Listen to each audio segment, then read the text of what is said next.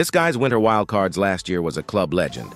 Welcome to the squad, TOTS Lacazette. Welcome to Baller or Bust, where we test FIFA cards so you don't have to. Lacazette goes for 540,000 coins via SBC. If you need coins, go to U7, use code ZADE for 6% off. Alright, so he already fits in the TOTS Upgrade Evo, so you can make him a 94 for free. But this SBC is very overpriced.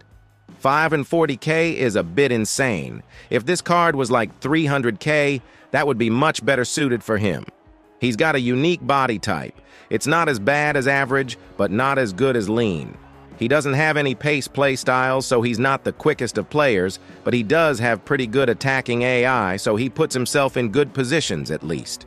One great thing is the first touch plus. Love that in the box. Power shot plus is whatever, unfortunately. Pinged pass plus is nice. He's better in a two-striker formation. His finish is good in the box. Has finesse shot and chip shot too, with a 5-star weak foot. Nothing too insane from distance on the shooting. His passing stats are nice. That's why he's more suited for a two-striker formation. Dribbling, well, he has technical, but only 4-star skills. It's decent there too.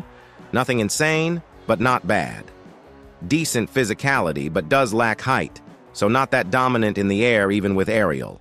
Press proven is nice. Overall, I mean, he's heavily overpriced. He's more of a 250k to 300k type of card, obviously still good, but far from a must-complete card.